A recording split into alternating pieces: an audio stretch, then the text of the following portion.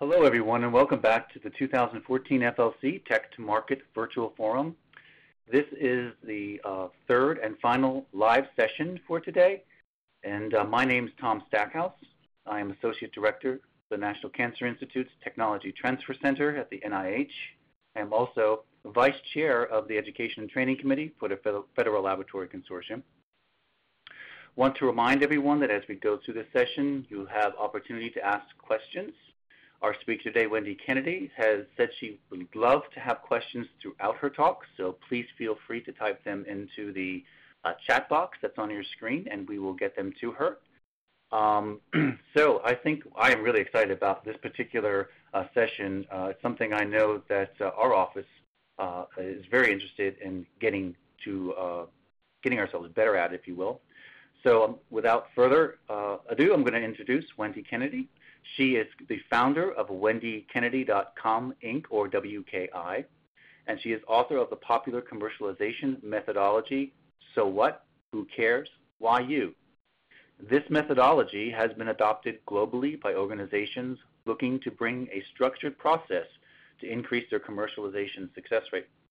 Prior to founding WKI, Wendy spent more than 20 years at the executive levels of several technology startup companies, where she created technology summary documents for presentation to investors, partners, and customers. It was here that she learned that through trial and error, how to create impactful two-pagers that communicate to many different audiences. I personally have had the pleasure of working with Wendy over the last few years as she shared her expertise and her creative thinking during our FLC National Meeting one-day advanced courses for Federal Technology Transfer Specialists. And today, Wendy is going to share with us her proven model for creating compelling technology fact sheets. So with that, I'm going to turn it over to Wendy. Wendy? Great. Thanks, Tom. It's really great to be here, everyone, and thanks so much for taking time this afternoon to, I guess I'll say, pop into this session, because I feel like we're almost in a live conference session. This is fantastic. So I, too, am excited to have conversations with everyone today. I think I, too, am a practitioner of this, as we also face our own challenges here at WKI in terms of telling, our story and really trying to articulate compelling propositions. I think that's really the theme for today. And the reason I chose the title, What's Your Story, is you'll see throughout the session that there's a theme to this, the key word being story. And so I think you'll see that there's a thread or a theme that runs through the presentation today.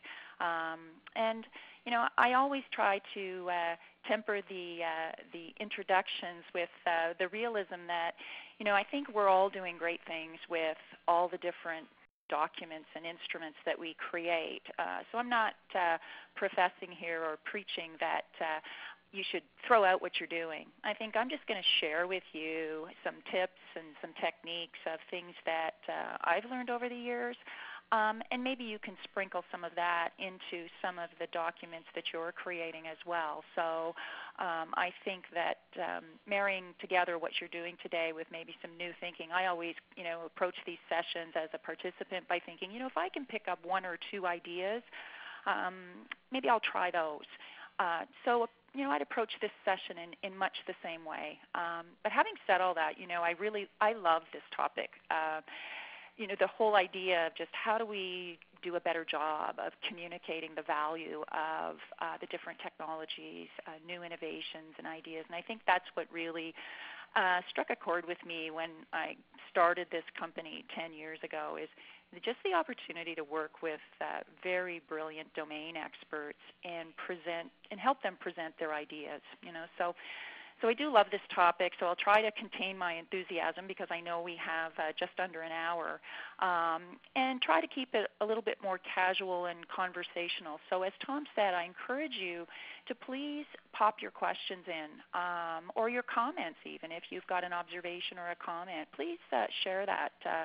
I hope you have a cup of coffee or tea in the middle of the afternoon today, and maybe I hope you even have some of your fact sheets in front of you. I think that would be great.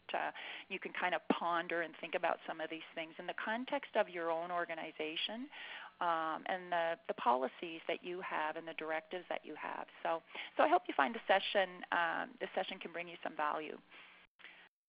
So just a little bit for those of you that I have not had the opportunity to meet, as Tom mentioned, I started a company about 10 years ago. We're going to celebrate our 10th anniversary, my goodness, next year. So about 10 years ago, I started a company that could really focus on this whole area of helping to find the value in new ideas, and particularly in science and technology ideas. I had come from that arena, spent a lot of time working with very new and novel ideas, and more particularly working with the engineers and scientists who had come up with these new ideas. And as all of you are probably more familiar than I, very, very passionate, committed subject matter experts who loved their ideas and wanted to see them make an impact in the world.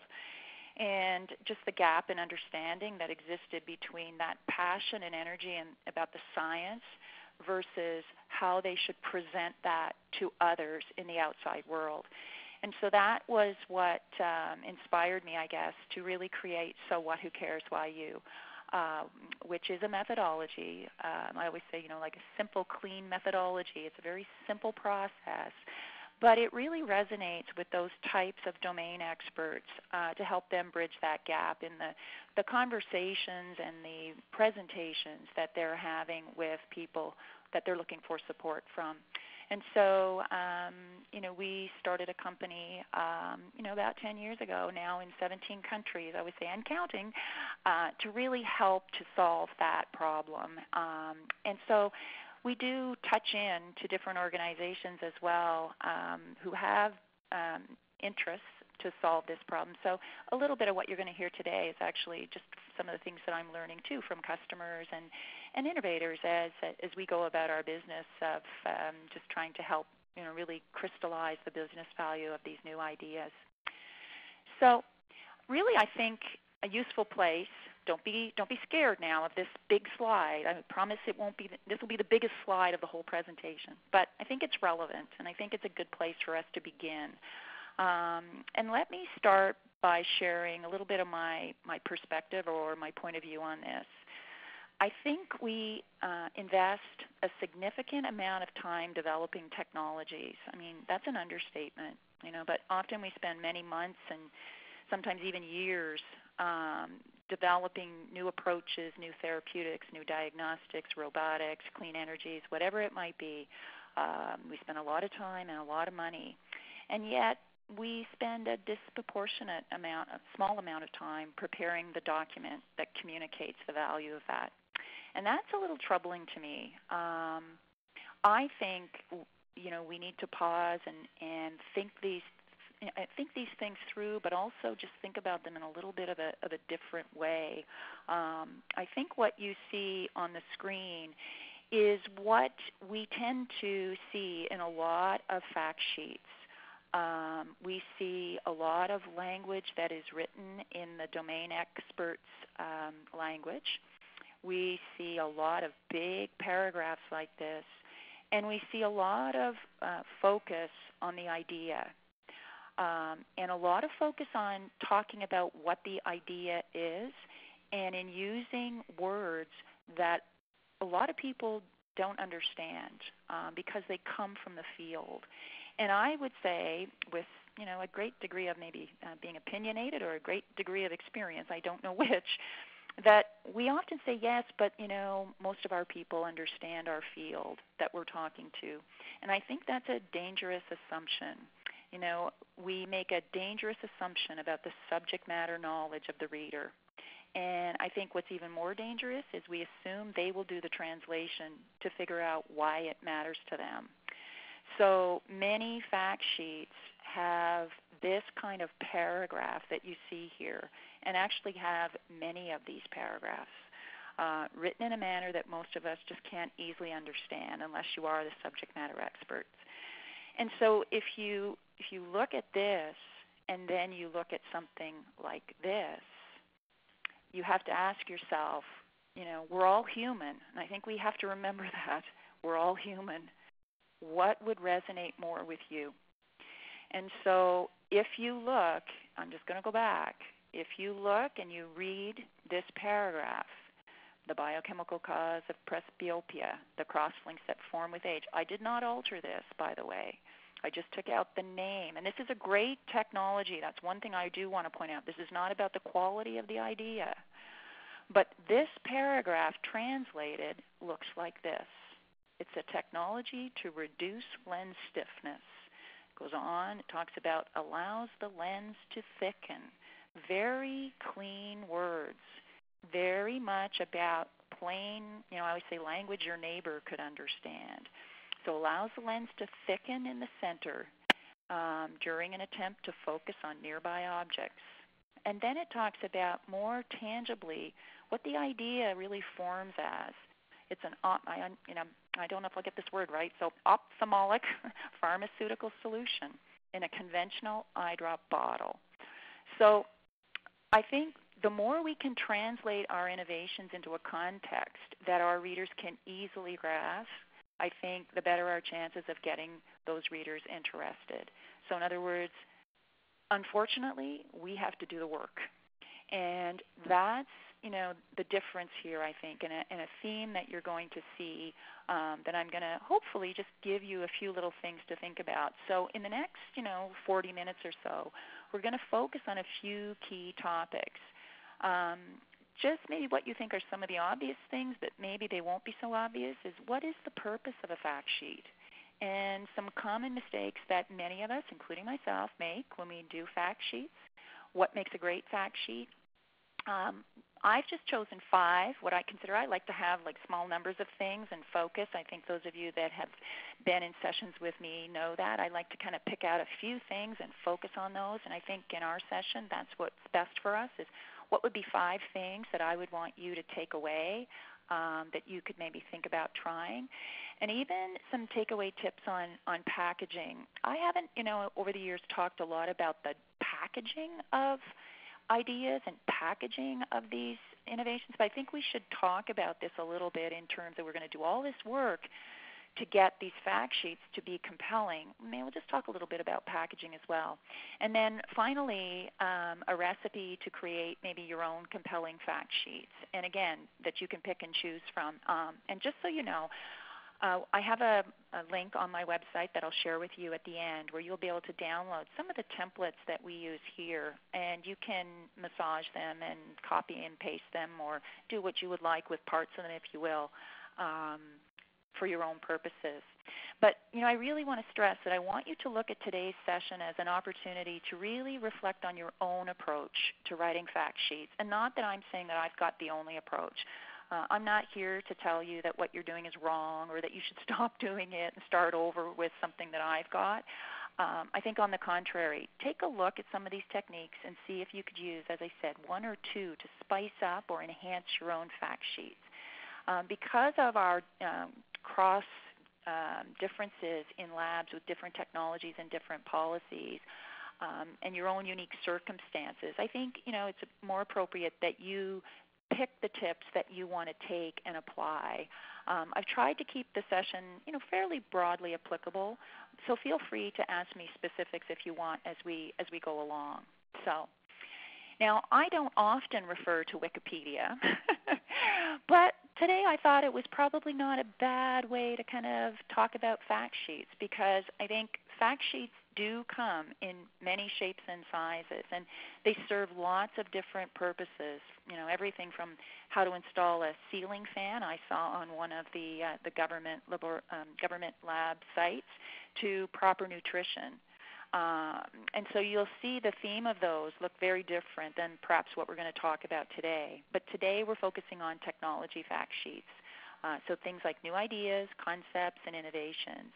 And so, product fact sheets would be much more feature specific, but what I really want to address are the things that you deal with, which are in technology transfer, it's new and novel sometimes ideas, concepts that may not be quite clear to people, the value in them, as well as just new product enhancements and things like that. So the new, that's where what we're going to focus on today.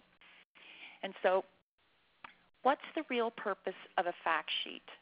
And I'd like you to think about this question for a moment. Why do you use fact sheets? What purpose or role do they play in your organization? I can tell you, just because of having been involved with the federal labs, that question gets answered differently by people. So think about this for a moment. What purpose or role are fact sheets playing for your organization? And one of the things, some of you may have participated in the marketing session that I did with the FLC a little while back. And today there was a question from someone where the theme about the question was around objectives. And I thought that's a really great point to remember in this session today, because what is the objective that your department has for fact sheets?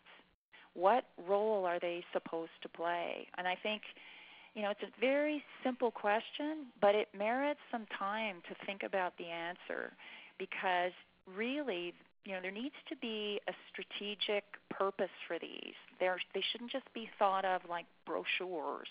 And so think about this for a moment. Maybe, just jot down a couple of thoughts. What is the purpose? How have you been using these? And is that the way you want to continue to use them? I think that's, the key question. Let me show you what I would think the real purpose of a fact sheet is. To me, the purpose of a fact sheet is not to tell all. The purpose of a fact sheet is to capture the interest of the audience. So again, it requires that you know who the audience is. It can't be everybody. So who is your target audience that you're trying to reach with this fact sheet? And something I'll say more than once this afternoon is that it might be that you need to have several versions of a fact sheet, a couple of versions of a fact sheet for a single technology, because you're trying to appeal to different types of audiences. I think that's a really great way to get a return on the investment in terms of getting interest by your readers, by third parties, because all audiences don't care about the same things. So first of all, the most important thing is to capture the interest of the audience. I always say to people, the 3 words you want to hear: tell me more, right? And I think, at the risk of getting ahead of myself, I think one of the dangers we have is we try to tell all. We're going to put everything in here. And that's, pardon me, but that's the kiss of death. So capture the interest of the audience. Give them enough to get excited, and get them engaged. That's what we want to do. I think one of the pitfalls, or one of the things, and I'm guilty of this too, so we're all guilty of many of these things, is the purpose of a fact sheet is not to educate your audience.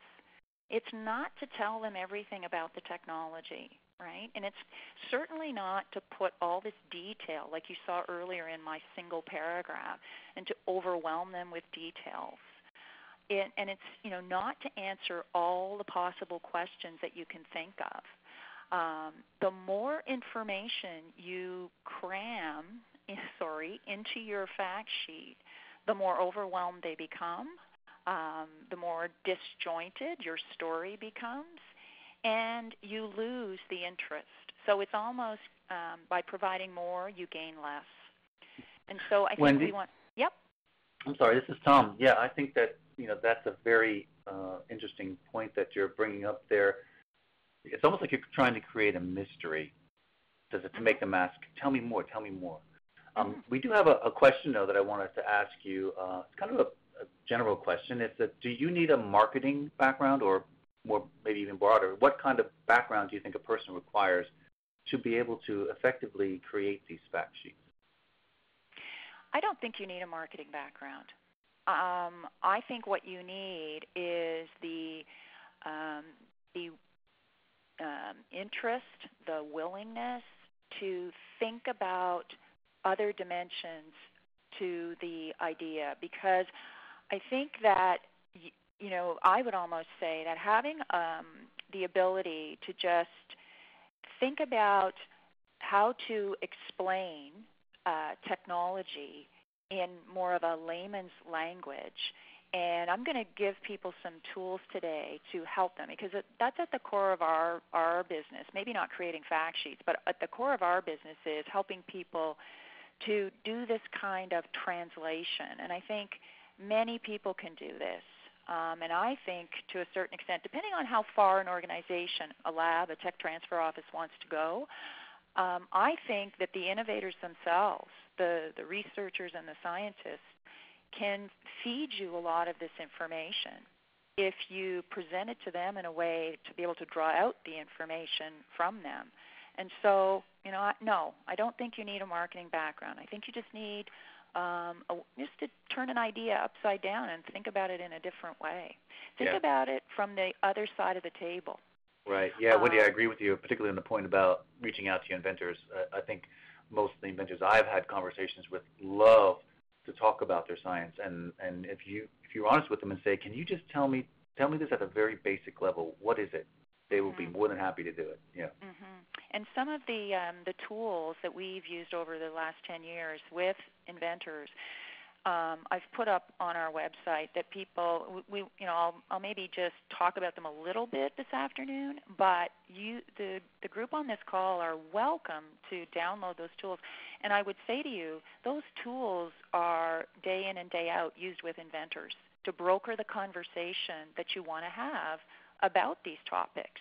Because that's been the whole point of, not to get on about so what, who cares, why you so much, but that was the whole point, Thomas, so what, who cares, why you, was to change the conversation with inventors. Because if we give inventors a different way to have a conversation with us, we can draw this information out of them. So we can write more compelling fact sheets. So, and I guess I would say we would not still be in business if people weren't successfully able to do that. So I would say to all of you on the call, you can do this. You can do this very easily.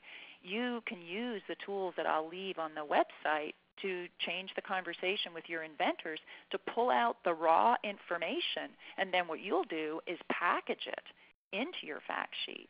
And so, yes, I think that what we're really asking, or engaging maybe is a better way, engaging inventors in conversation is to find out what is the real value proposition of the idea. And really, to me, that's the purpose of a fact sheet, is to pitch, and many people don't like that word, but that's what we're doing. We're not educating readers on a technology. We are presenting or pitching the value proposition to them. What is the business value to them of this new idea? And I think that that's where, that's the bridge, shall we say, that we have to cross, is that we can engage someone that we care about, be it an industry partner or whomever it might be, to really see the value in the idea. But the way we do that is to present that value through their eyes. And so that's what a fact sheet should be doing, just engaging them enough with the right amount of information in each of the areas that I'm going to talk to you about to be able to say, this is the value proposition of this idea. And so, right now, in terms of thinking about this theme of value proposition, what I'd like you to do, each of you on the call, is just, pause for a moment and think about your own fact sheets. And let's kind of, take a closer look at them and see what they consist of. And if you don't have them in front of you today, then I invite you to do this, is just, try to play devil's advocate and look at your own fact sheets and see, if they have any of the following 5 things that you see on the screen, and do a quick audit as I maybe talk through each of these points.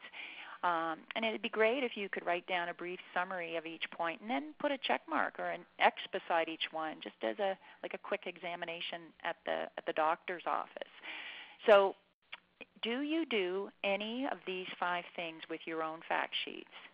Do you describe the idea in detail? So, do you describe a lot about the idea? And in your fact sheets, and it doesn't matter, I wouldn't say, if your fact sheet's 5 pages or if it's 2 pages, it's just what percentage of your document size is devoted to that. How much time do you spend on the idea, and how much time do you explain the details of how it works? And how many charts and tables and statistical performance metrics and things of that nature. So think about all those things that are what I call quote-unquote idea related, and how much time you spend in your fact sheet on those things. And then it's useful to take a fact sheet and look at, go down and say, do you use acronyms and technical terminology to really validate the idea? Do you talk a lot about some industry standard terms in terms of acronyms or technical, quote-unquote jargon? Are you doing that?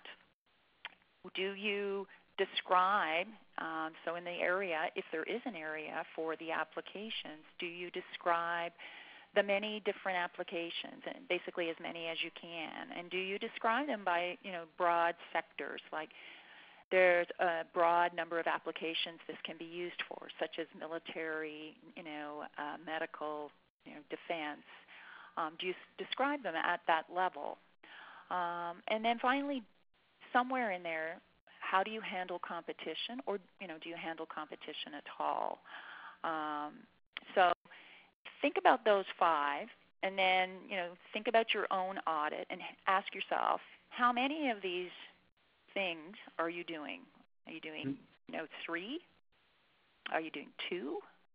Are you doing all 5? And if you are doing any, sorry, does someone want to ask a question? Yeah, I'm sorry. We do have a question, and I think it speaks to what you're talking about here, and that is when we're looking at these fact sheets, educate means to provide in-depth, comprehensive information. So the question is, could there be levels of fact sheets that are somewhat more educational or technical without, going into a full white paper kind of thing? But, can there be different levels that you would produce of fact sheets, depending on the audience, I would imagine? But. Well, and I would say that it really depends. I always like to be, and you know this, Tom, I like to be, I don't like to sit on the fence with anything when we're talking about this kind of material. So I would say we want to be careful about the length of a fact sheet. And what I mean is, 7 pages at the beginning, I think there's stages is what I'm trying to say. I think, that whole point I said earlier about tell me more, if someone says tell me more, they want to, they like, it's resonating with them on the value proposition. They like what you've put in front of them. They now want the detail. The idea resonates, the value of it to them resonates, tell me more. Then I say you get into much more technical detail. It's at the very beginning stages where you really want to be careful with that. And so, again, recognizing the differences between labs, I think it's my point of view is you want to be separating those out and giving, it's kind of like a 2-pager to a 10-pager that gives much more information. So, and really starts to get into the how it works kind of level of detail. So that would be my approach as opposed to just having the 1 7-pager at the front end. Because I think what's the problem we run into, folks, is that, people just can't absorb and won't absorb in this day and age that amount of information, and unless there is just something so compelling, such a burning problem that they just dive right in. But most people, it's the short attention span issue that we deal with, and so we have so much stuff coming through our email and our social media and coming at us through the cloud and so much that and I would say even years ago we could have done a better job pre all of those different types of noises out there. We still needed to have really compelling fact sheets that really speak about the value of the idea. So I would say that be careful of that. I always love Mark Twain's quote, if I'd had more time I would have written you a short letter. So it's harder to write shorter documents. There's no question. And so I think that's where we're doing the work for our readers or our clients, let's call them, people we want to engage. So it behooves us to dig in and figure out how to do that. So I would say that, if you look at these questions and you think that, you're doing 2 or you're doing 3 of them, what would you say if I told you that these 5 things are exactly what not to do to build a compelling fact sheet? That, you'd say, wow, how's that? Now, if you're doing some of these things, don't despair. I mean, I think it's probably in the interpretation. But I would say we are guilty of doing some of these things, all of us, every now and again. But I hope to show you before we end today how to kind of flip this around and not do this. I mean, particularly if you look at the first 3 points on here, that is the nature of what we see and what I have seen in the last, if I just think about my last 6 months, I see a lot of documents that are so dense, so heavy on the nature of how the idea works.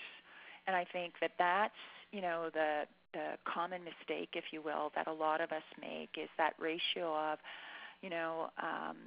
just the density of information and charts of data and things like that about the idea before we've really engaged that person who's reading it in terms of what the value is to them. And so, as I said, there's we all have, bad habits and things we do with fact sheets, and there's some standard common mistakes. But I think, some of the things that we are guilty of is that we look at having far too many points, and our points compete for attention in our fact sheets. We've got a lot of disjointed points appearing throughout the document. So, it's kind of coming back to different points. There's a lot of education, as I mentioned, trying to inform people. We talk a lot about, the flow. In a fact sheet, you're going to, this whole point of a story is the reader should be able to feel the flow of information, feel the story unfolding. And when there's no flow, it's very hard for the reader. If you read stories, or if you ever read stories to your children, right, it's the predictability of the story that creates a memorable message in the mind of the reader. It's that kind of predictability that we want to create in a fact sheet where someone goes, I can kind of sense what's happening here and how it's flowing, because one of the key things I always say about a fact sheet is I want that reader to remember it. I want them to be able to tell it to someone else. So if someone said, that technology that you were talking about, that new battery technology, that fact sheet, what was that? Can you tell me about that? That someone can give the story to someone else, a third party in their organization, at least in enough detail that, we get the key facts represented. So flow is paramount. Flow is everything. It creates a rhythm and a logic to the document. People can anticipate where the document's going, and that's why I say asterisk that and look at the flow in your documents. I'm just going to jump over the focus thing because I think I've been beating on that quite a bit about focusing on the idea. The whole idea about wordy and fat words, right? Fat words are those 15-letter words or those 4-letter acronyms that only a select few understand. And so, you want to circle those in your fact sheets and look and say, how many times am I doing that? And what I want to show you today about data is, I'm not saying data is a bad thing, guys. But what I think we can do with data is make it visual. In other words, make it visual and therefore memorable in the mind of the person that reads the fact sheet. So those metrics or measures that you have that make a technology really different and stand out, it's finding ways to, as I say, make them visual so that you end up with, not saying, 4,276, milliseconds. You get a visual picture in the mind of your reader about the metric of that data. And so how you package your data to support your story is also important. And as I say, I think we also watch for throwaway phrases, right? The world leading, applicable in many applications. These are phrases that I call them throwaway because they really don't have teeth. They don't consist of teeth. And so, if we're going to put a phrase in there, we need to put phrases in there that really have substance to speak of, and not just, the world leading, or there's no competitive alternative to this technology. These kinds of things we want to watch for in our fact sheets. And so, The missing piece in many fact sheets is, as I said, the storyline. And that, again, is the key point against all these other things I'm talking about. The other things support this point that if you can weave a compelling story throughout your fact sheets, and if you think of your fact sheet as a story to that reader, to that audience out there, industry partner, etc., corporate guy, gal, if you think about what story am I telling, I think stories are the purest form of communication, and a story, really evokes emotion.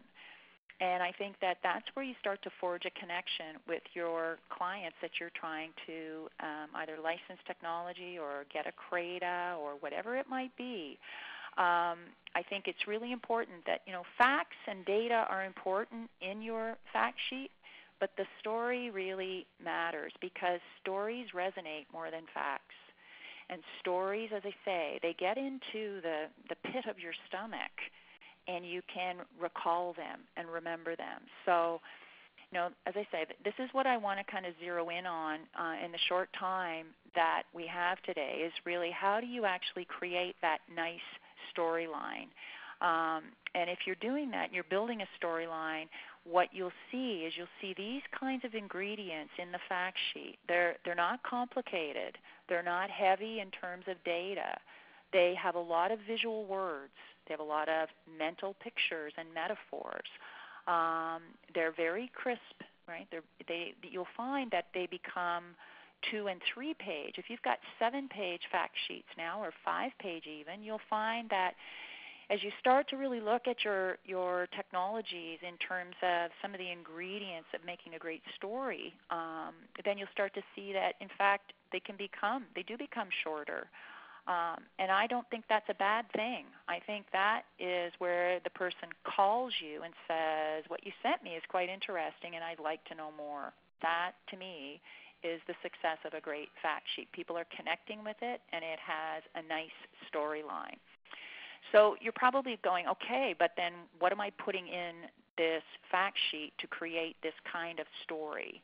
So the 3 things that you see on the screen here, in my mind, are really the essence of a great fact sheet, right? These 3 words, to me, are what creates that rhythm, what creates the foundation of the story, and then the other elements you wrap around it to actually make a nice, well-articulated fact sheet. So in my mind, a story has 5 key ingredients, but built loosely around the themes that you see here on the screen. And in the time that remains, what I'm going to do is I'm going to take you through these 5 ingredients and give you something, a little bit more concrete than what we've been talking about maybe so far as to how can I create these kinds of characteristics inside my own fact sheets. So first of all, the first thing we'll talk about is before you get started, can we ask another question? Sure. Yeah, okay. So the question is, are there any iconic books on using the power of story or narrative for corporate communication? Yes, there are. And it's story, I've seen some themes on Amazon. Amazon's got a great selection of books out for storytelling for corporate communications. If the group likes, what I can do is, just maybe suggest 2 or 3. But the whole notion of storytelling is becoming very popular in the corporate circles in terms of how to engage your target groups, right, and build these kind of compelling messages. So yes, and I'm happy to kind of share, and I can provide that to you and Lauren. That's no problem. Great, thank you. Yeah, and I think that what I propose to do here is really distill it down. So it's almost like in the next 20 minutes we're going to distill down maybe a couple of books and give you some, as many of you know, give you some tools to actually use to actually help to craft these stories. So as I mentioned earlier when I talked a little bit about the value proposition, it has to be, that has to be a core part of the storyline. And that value proposition has to be focused on the commercial opportunity. So in other words, it has to be focused on the commercial or / business opportunity for the reader, not the technology value proposition. So that's a different thing. If you're talking about the technology value proposition, you're really talking more about the attributes and characteristics of the technology itself. What I suggest you do is you really focus on what is the value proposition for that person who is reading your document. And that's why I say you may end up maybe with 2 or 3 different fact sheets because you'll have different audiences. But it's the old adage, folks, is that you really get bees to honey if you really focus on what what flavor they like best, right? And use the language that they like and that they know, and speak to them and engage them in a way that they feel comfortable. Well, sometimes to do that, you can't just broad brush it. You can't use big, broad documents. You've got to tailor your document. And you've got to tailor your value proposition, because I would bet that if we go back to the earlier example where I said military, defense, and say, healthcare, each of those sectors are going to look at your technologies in a very different way. And even if they might have a similar application, they behave differently. These are different types of organizations inside these sectors with different motivations and behaviors and criteria. So using one fact sheet for all 3, I think, or even to talk about applications in all 3 is, is a bit broad brushing. It wouldn't be something that I would recommend if it was me. So a technique I use is to think about, if I'm developing a value proposition, is to think about the 3 questions that you see in the light bulbs. And I use this, and it's loosely the "so what, who cares" by you in my mind, but that's just the way I think, is to think about these 3 questions to make sure I've got the value proposition nailed down. What is the essence of the concept, and can I explain that? Why is it valuable, and how is it different? And I think in essence that's what we want to do here, is we want to tell someone in a fact sheet, what is the essence of the idea? Why does it matter to them? And what's compelling about it? And, think of these 3 questions as the roots to your tree, and if any one of these, the answers is weak, it's going to be a wobbly story. So it's going to blow in the wind. So think about these 3, and, as I say, I don't want to leave you blowing in the wind. So let's look at these questions, and I'll give you maybe some techniques to try to build out some really, some quality answers. First, what is the concept? My suggestion to everyone is don't get the problem, what's the problem, and the solution mixed in together. Keep them clean and clear. Talk about problem and then talk about solution.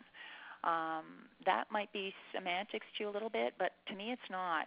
Keep it nice and clean. Show the reader that you really understand the problem that they face. And so, really, if you're not mixing them together, I think it's important to really look at the problem and talk about what is the commercial problem that this technology is proposing to solve. And, I always like to think about problems in terms of, is it a valuable problem in this to this type of reader? And what I mean by this is there an urgency to solve this problem?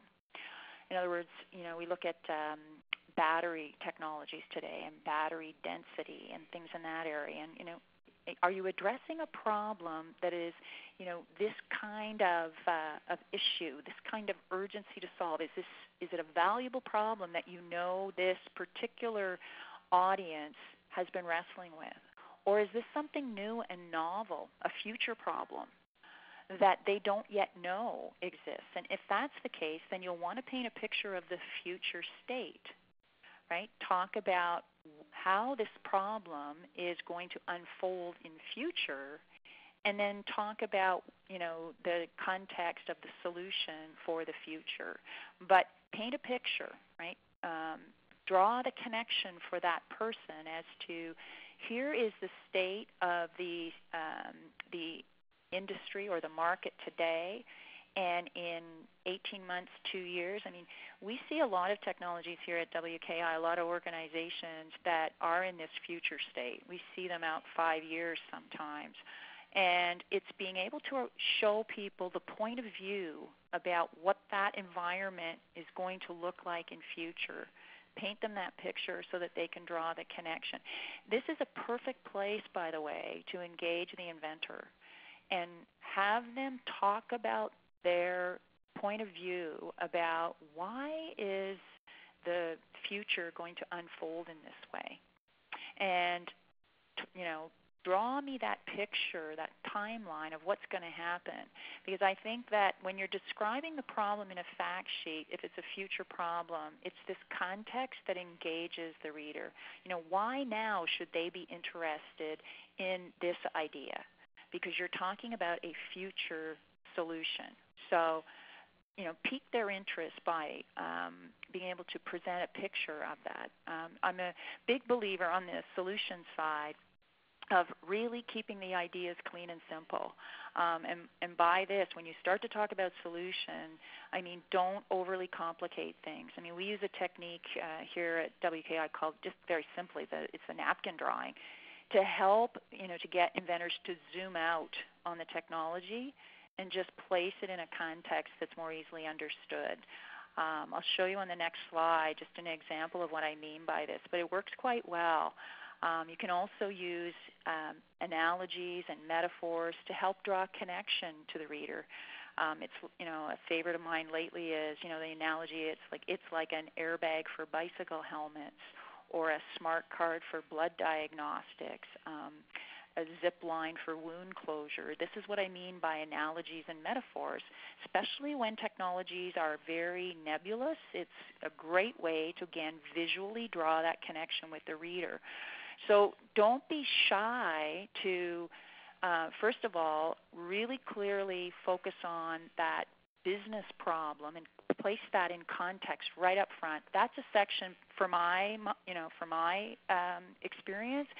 Having the problem as the first section to me is the magic. I want the problem, and then I want the idea, the solution, in other words, to come down below, because that's when we're talking about value propositions. You're placing the idea in the context of the business problem. So I'm watching my time here, so I'm conscious of that. The other thing I would say, folks, is if you've got game-changing technologies, if you're working on some really, you see some inventors with some really cool, new, future disruptive things, I definitely, at this stage, about what is the concept, would talk about the value chain in my fact sheet and talk about how this new idea impacts the value chain, because it may displace or disrupt something that's going on in that value chain with the current participants, and that's a very powerful statement to make at the front end of a fact sheet, that this is a very key technology for the next stage of evolution in this value chain. I think I would devote time to discussing that in my fact sheet. So that is what is the concept. And as I mentioned, here is, just to give you an example of, and if you have time, you can go back and maybe look at this slide again in the downloadable presentations. But this is a great just example of how some complex technology is described in very plain terms. It's talking about, the whole notion of flow batteries, and they've got a technology that they say that isn't like a traditional lithium-ion battery. So they really create context by talking about the alternative, and then they talk about how the technology works. It can be cheaper than traditional lithium batteries, but it's more flexible. You can add more tanks. It can last much longer. But I really encourage you to take a look at this, because it's really plain, simple language here for a new technology. And just to be totally transparent, I did not know anything about redox battery flow technology, but I can understand what they're talking about when I read this description. And they've got some great phrases that they use. What's particularly unique about a vanadium flow battery is that it doesn't degrade over time. You don't have to divorce yourself from every single technical word, but you just have to wrap it with language that people go, oh, okay, I get that. The battery lasts forever. As lithium batteries charge and discharge, right, they lose their capacity. So they recognize the alternatives and really use those alternatives to place their own idea in terms of its key advantages. So, and as I say, I, of course, love pictures, so I, too, would not be shy about simple napkin drawings in my fact sheets. I think, again, just creating that kind of high-level zoom-out picture to give people that sense. I mean, it's human nature for us to look at pictures, and some simple pictures with some words can really make that connection, as I say, with the reader. Why is it valuable? So really looking at, this whole issue, something I think we all do from time to time is we gloss over the quote-unquote applications. I call this the trap of broad applications. I see this phrase a lot when I see the fact sheets that I do get the opportunity to see. I see they write, it can be used for a broad number of applications. And I always say, wow, such a missed opportunity, because it can be used for many different things. Well, to say that, I would rather really talk about the context for how it can be used. So I would drill down to draw more of a connection. So the tool that you see, the visual tool that you see on the right here, is a tool that we use a lot called the Segment Strawman. And you can download this at the link I'll give you at the end of today. But it's a great way, again, either for yourself or together with the inventor, to just broker the discussion about, what are the applications, and can we look a little closer at how might they use it? I think I use a lot of phrases with inventors about, let's just explore. Let's just, we're not looking for you to have the right answer. Let's just talk this through. And, what do we think might be the context for which this would be used in a operating room, or whatever the scenario might be. So I think what we can help to wrap around the technology and looking at the customer applications or the user applications is really first drawing that out of the inventor and then saying, all right, so who might make these kinds of decisions, and what are the motivations? What's their world like, in other words? And I'm not suggesting that we have to be expert at this, but the more that we can just try to paint a little bit more context around the application, how might it be used, right? So that we can describe a picture a little bit more about, it would be used in rail applications for e-ticketing in these kinds of situations, or, whatever it might be. I think pushing, ourselves to really try to put that detail and get up close and personal, I think this is where the storyline comes to life. And this is where it gets memorable for the reader.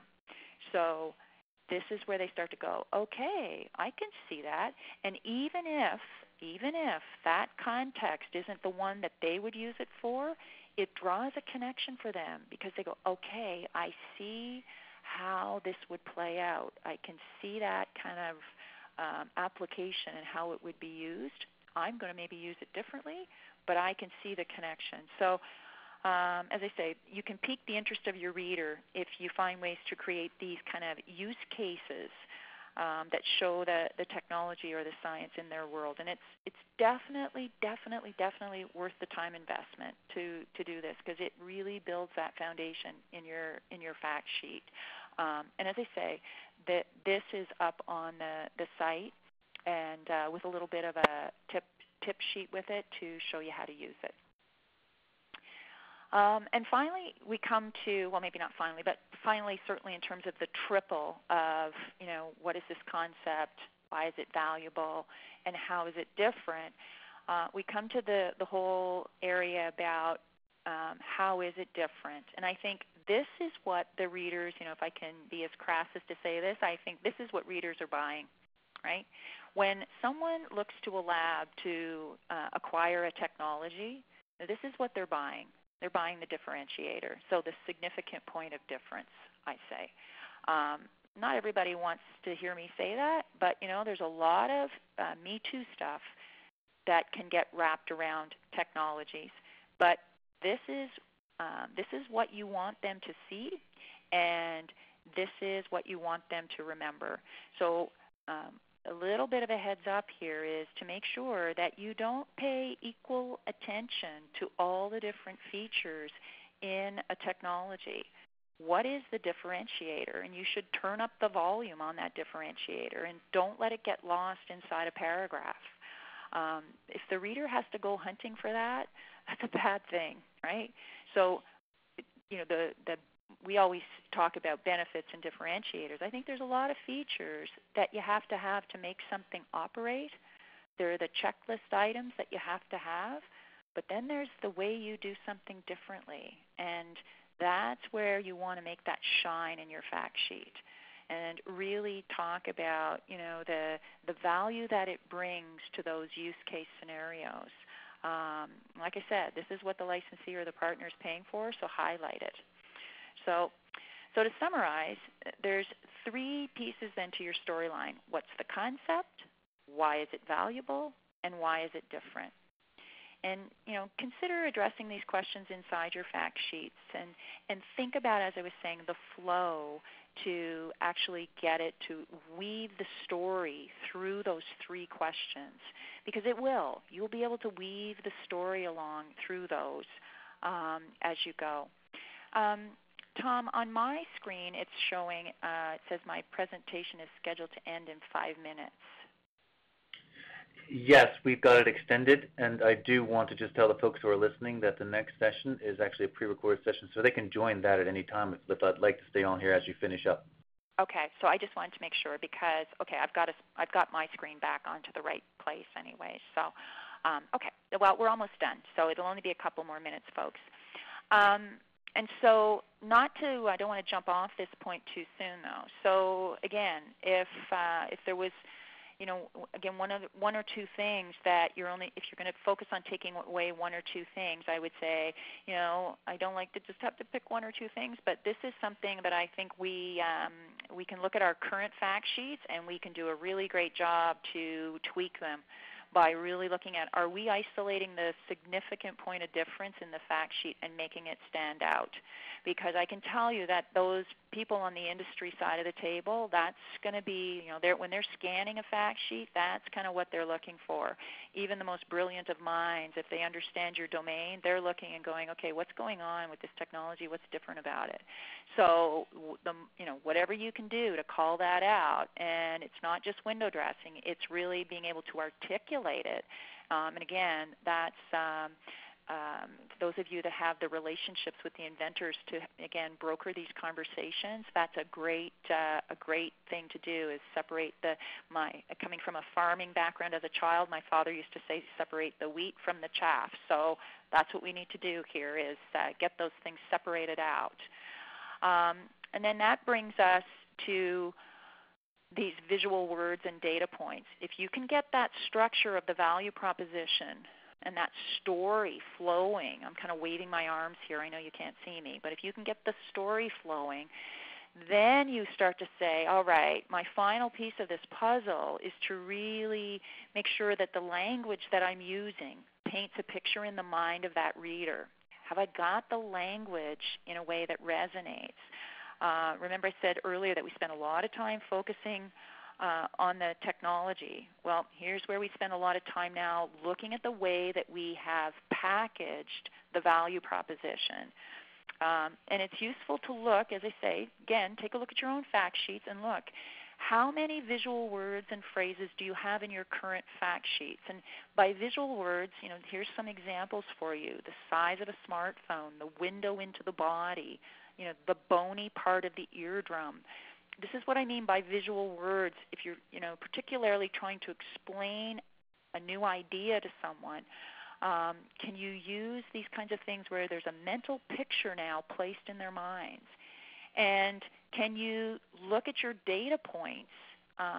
We use often a lot of big numbers in our information we share. But how, sorry, I have an extra zero there on my 385,000, but 3 out of 10, 5 out of every 7, using things that actually people can hang on to, they grasp.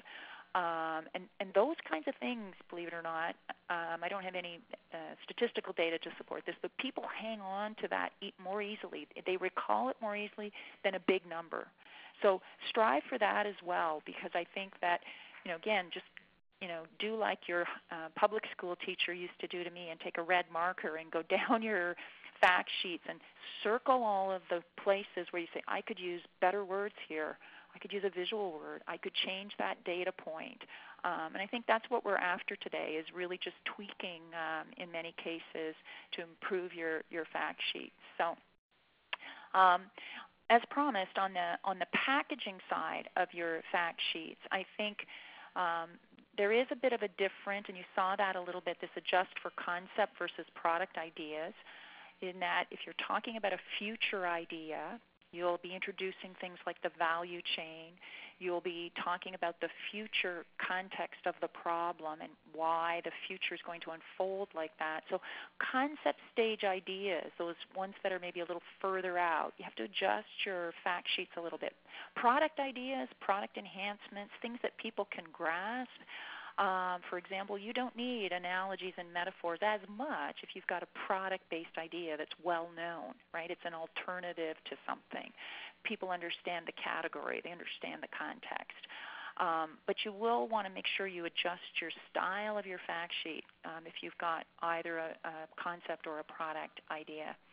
As you can tell, I'm a rambler, so I have to watch this. I have to, take the red marker to my own material and get to the point. I find I often take too long to get into the meat.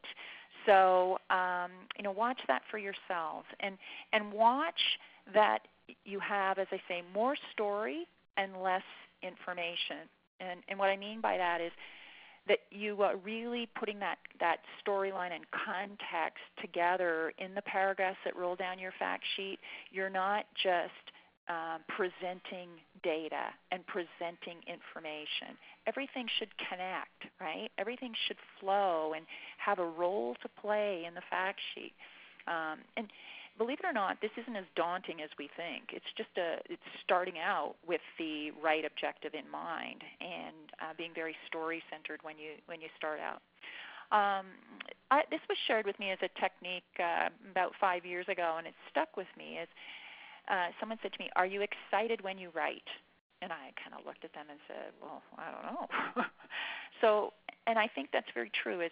Are you passionate? Are you excited? It does, especially when we're writing and we're presenting, it does come through. So, again, it's us getting into the right frame of mind as well in terms of when we're packaging up these stories that shines through in our fact sheets. Something I chose to just leave out today, but that you can find online on the link that I'm going to give you is we had a technique that I introduced to the FLC participants in the last webinar talking about the 3 words, and it seemed to resonate with a lot of folks, was if you had to pick 3 words that could describe your value proposition. You want 3 things you want people to remember, and they can only be 3 words. What would those 3 words be? And I remember coming to the FLC meeting last April, and people were saying to me, I'm still trying to figure out my 3 words. So it's another tool, another technique that you can use with your fact sheets, is to pause for a moment once you've got your story together and say, okay, so what are those 3 words that I want to repeat throughout my fact sheet that actually reflect my story, right, that really speak to the heart of the value of this technology? What are the 3 words? And then, start to weave those into your fact sheet. And I would say on packaging also, final point is that, have a net takeaway. What do you want the call to action to be? what is the point of all of this? Again, don't leave the reader to make that decision. What is it you want them to do? So put it in there right at the end. What is the next step? Do you want them to call you? Do you want them to download something? What is it, right?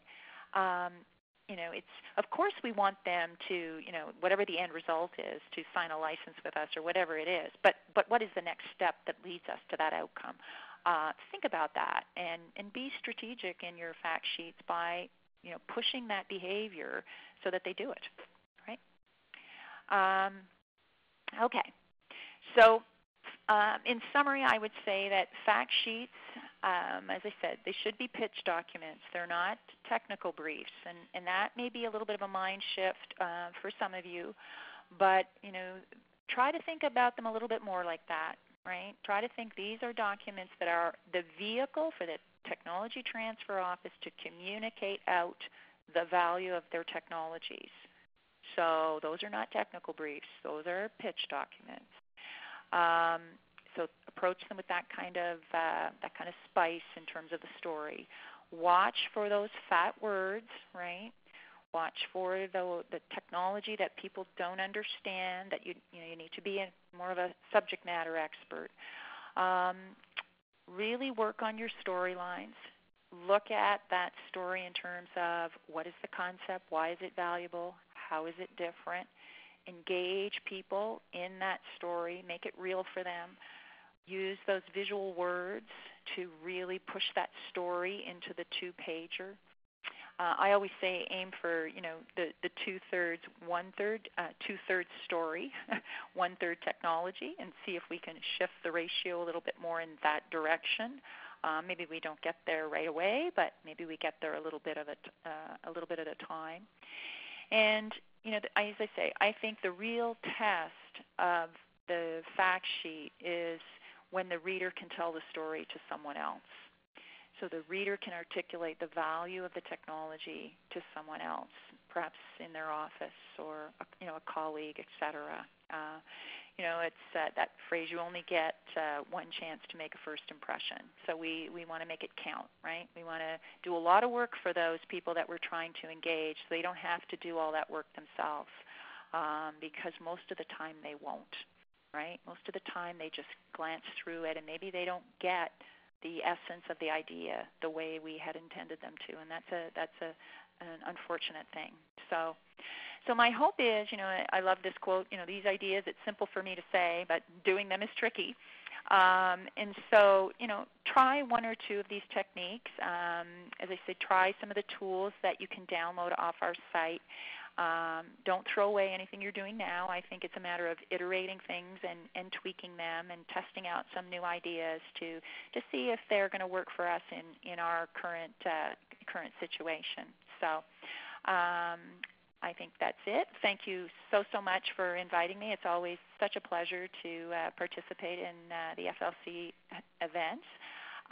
The link on the screen now is where you'll access the templates, and Lauren will be giving you information about how to access the recording for this webinar if you'd like to do that. But this page on our website is reserved for the FLC. If you go to the bottom of the page on this link, you'll find templates of ours that you're free to download and use. We don't take this page down. And as well, you'll find the tools that I referenced in the presentation up on that site as well. Then you can download those. So, okay, so Tom, I'll turn it back to you. Okay.